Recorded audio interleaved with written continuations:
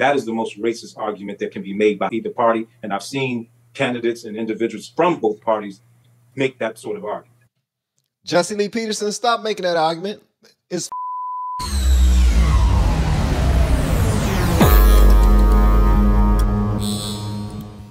Hey, what's going on, guys? Welcome back. I'm Van. We are all the LFR family. Thank you so much for clicking play. Hopefully you click the like button as well. We are about to check out some more stuff that says how a prisoner who was freed under Trump's First Step Act says that black people are starting to show up for Trump.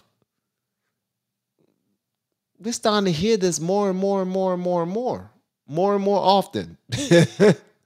It's not okay. All right. I'm just saying. I'm just letting y'all know this was going down. All right. During his time in office, former President Donald Trump signed into law the First Step Act, a reform aimed at fixing federal prison sentencing guidelines, reducing recidivism, and freeing people who had been incarcerated for very lengthy sentences. Ended up freeing about 5,000 people from these outrageous sentences, in the words of former incarcerated actor and self-described militant activist and filmmaker Craig Scott, who wrote in a recent article for Newsweek. Scott makes the case that the same criminal justice system Trump radically reformed is being used to discredit him. None of U.S. formerly incarcerated persons freed under the First Step Act are blind to that irony. Trump's mugshot only increases his street cred. That's the argument. Craig Scott joins us now to share his story. Welcome, Craig. It's wild that picture can increase somebody's street cred. It's a mugshot. You look tough. You look like I got arrested. So now I'm popular. People, come on. And I get it. Image does matter. I get it. Playing these silly games matter. I get it. But we need to look a little deeper. We need to be adults. we need to be adults. Let's say that. That's just the best way to say it. I'm looking at a daggone mugshot and saying that's the reason why I'm voting for him. No, it should be because of the policies. It should be because of what your family has to gain from picking the correct person to be the president of these United States of America. Come on now.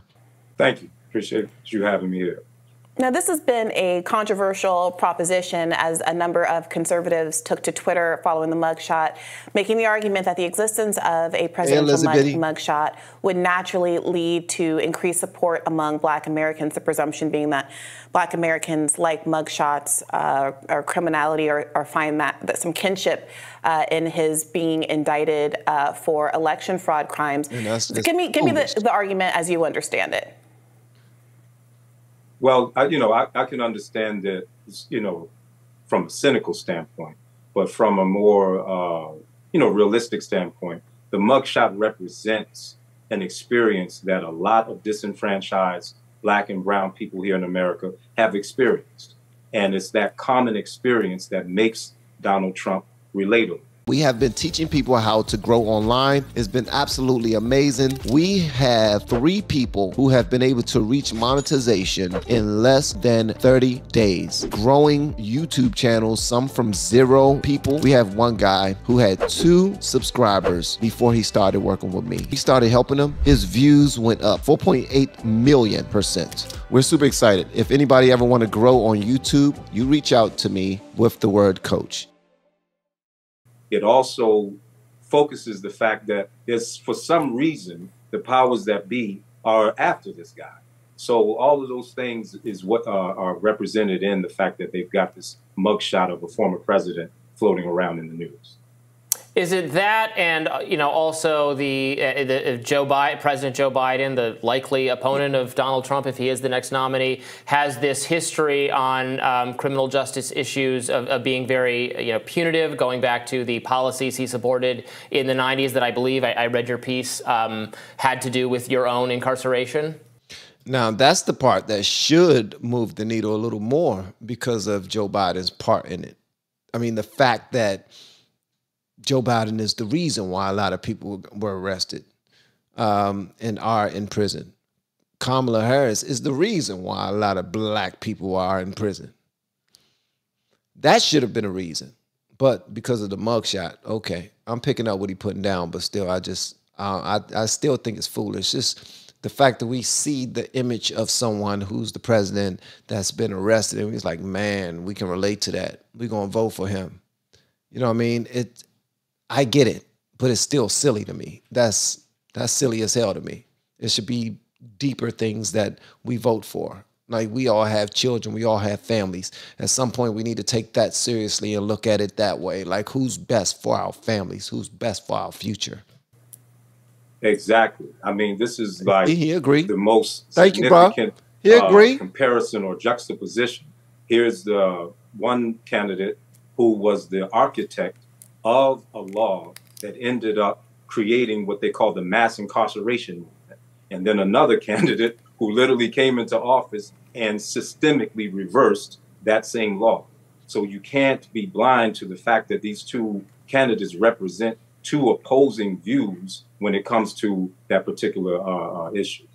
How did Donald Trump systemically reverse the crime bill? My understanding is that some of the most insidious parts of the crime bill involve the crack cocaine disparity, which various Democratic presidents have unwound.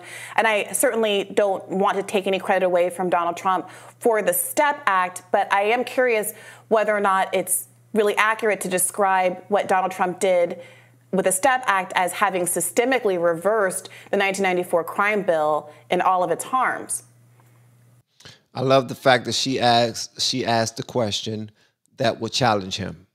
This right here, platforms like this that give you both sides and give you an opportunity to present whatever information that you want to present. I love it, man. I absolutely love it. I will look at something like this before I will look at one of those mainstream media networks that are only on the side of one. So this right here has earned more points for me simply by seeing that right there. Even though whether you agree with it or not, this has earned more for me just now. Well, the best way I think that I can describe it is this, is that when Barack Obama came into office, and many of us expected him to make systemic changes, he didn't do that. What he did, he went by case-by-case basis. I call it the Oprah Winfrey approach. You get a sentence commutation, you get a sentence commutation. So he never dug into any of the actual laws that were creating that disparity. But I'm sorry, isn't Trump on the other? Go ahead, I'm sorry. On the other hand, he made changes to the actual laws themselves so that it will have a more system-wide effect. And so that's why I call it a systemic change, because he literally went into the legislation and changed it where Barack did not want to touch a letter of the crime bill prior to that. Do you think Donald Trump's history good job, bro. With the First Step Act, something that was supported at the time by a lot of Republicans, although now obviously Donald Trump is being challenged. There are a number of other Republican candidates. I'm not sure exactly where each of them stands on that. I know some of them have expressed a desire to undo the First Step Act. Concerns about crime are starting to crowd some of the criminal justice consensus. Do you think this gives Trump an advantage over other Republicans, that he has this achievement on his record? Of course. I mean, listen, Trump represents an opposition to, one, the status quo in general, and a rebellion, if you will, against the establishment leadership of the Republican Party. When he was calling for legislative change in this area, listen, he had to drag Mitch McConnell screaming and kicking over that line in order to get him to do it. So he spent a lot of political capital in order to force a lot of his own Republican party members to support this particular bill. So, yes, in doing so, he distinguishes himself from the establishment leadership of his own party, of course. What are the kinds of criminal justice reforms that you've heard about from Trump or other GOP candidates in the race right now that you're really looking forward to seeing implemented if one of them becomes president? I'm going to tell you, I haven't heard any discussion from any of the other candidates about criminal reform. And I'm going to be very frank with you. I'm not looking forward to seeing anything in that area from DeSantis, who they're considering the second, runner-up, if you will. Who dropped out? Who's out, bruh? So in this area, Trump been the only candidate. He's been the only former president who's actually addressed that particular issue square on, and he's made a significant, I consider, radical change in that direction. What kind of policies, as a formerly incarcerated person, what policies are top in mind to help people maybe who aren't even in as good a situation as you are, be rehabilitated? We talk about recidivism in general. There's rising crime in some cities, not all cities. It can be painted as overly negative by the media. What do you think, from someone who's gone down this pathway in life and now has a lot to show for oneself, writing and speaking on these issues? What do formerly incarcerated people need so they can be rehabilitated in society without you having to resort to these really punitive long sentences?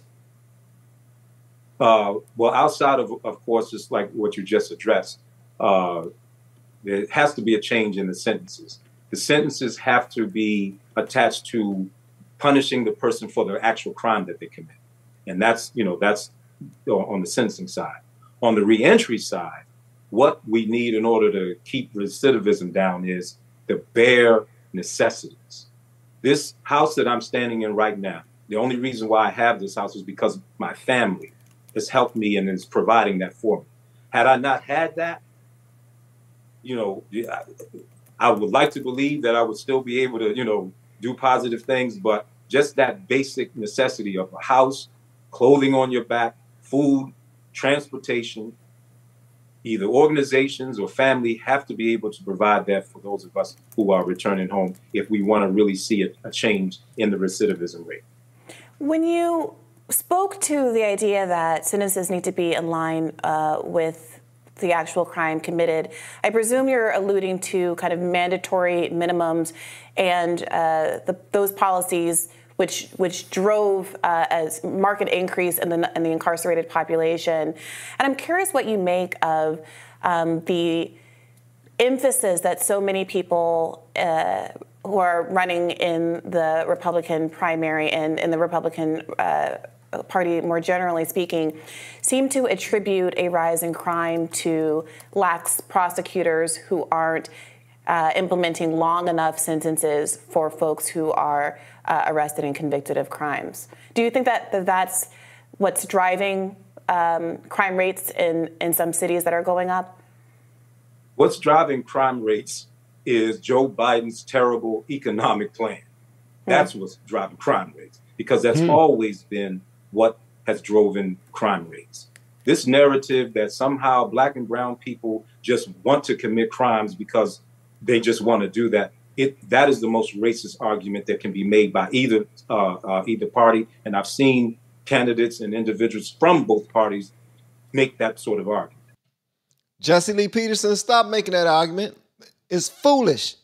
Somebody please, not Jesse. Yeah, somebody tell Jesse to stop making those daggone arguments. Stop it. It's foolish.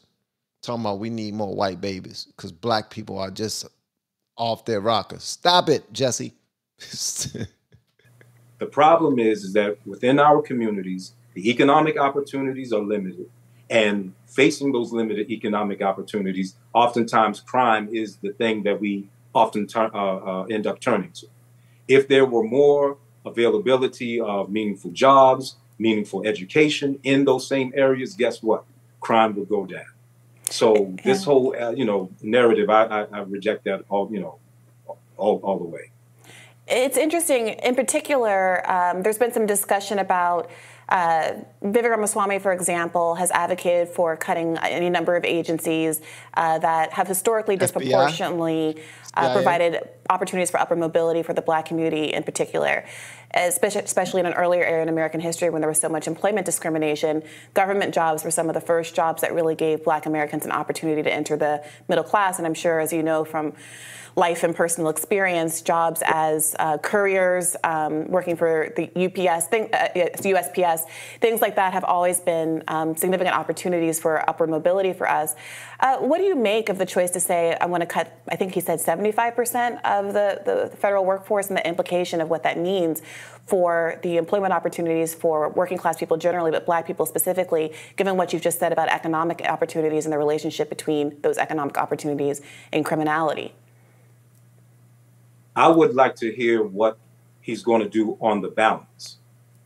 Okay, if you're going to get rid of these, government jobs and positions that many minorities are holding, what are you going to do on the private sector side that's going to now integrate them into the private sector? Good question. And if he's not presenting that, then you got to see what he's presenting as what it is.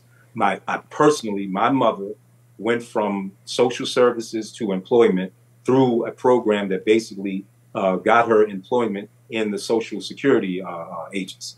So I know what that is, and I know that the improvement that did to our lives. So I'm not going to take a position as if to say, oh, well, yeah, we got to get rid of all of the government jobs. The problem is that we are underrepresented in the private sector. And what is he going to do about that? And until he has a program for that, I've got to be suspicious about what he's proposing. Craig Scott, thank you for joining us. We appreciate it. Thank you for having me. My brother did a daggone good job, and shout out to the rising hill, or the hill, rising the hill. It's the hill. Shout out to the Hill for putting Craig Scott on so that he can give his side of the story. Former incarcerated brother who is doing some amazing things. Yeah, so I heard it there. I need to listen to more conversations like this so that I can hear real people discuss how they feel about what's going on in the government and related to their own personal stories as well. Because I believe you all need to start giving your stories. I think it's necessary.